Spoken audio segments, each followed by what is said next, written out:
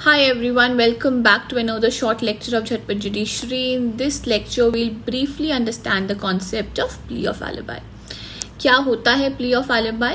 Plea of alibi is a plea which is raised by accused in his defense that he was present elsewhere exactly at the time when offense was committed, or he was present at such place, at such distance, at such a time that it was highly improbable for him to reach the place of offense at the time when offense was committed.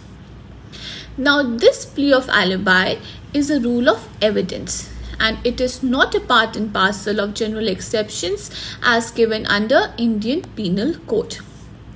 The burden to prove plea of alibi is obviously on defense. अब ये जो burden है defense के ऊपर, this burden is strict क्योंकि ये एक ऐसी stage पे आता है जब prosecution already अपने evidences को sufficiently prove कर चुका है, तभी तो burden defense के ऊपर shift हुआ.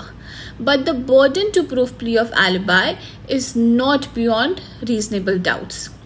It is only related to preponderance of probabilities.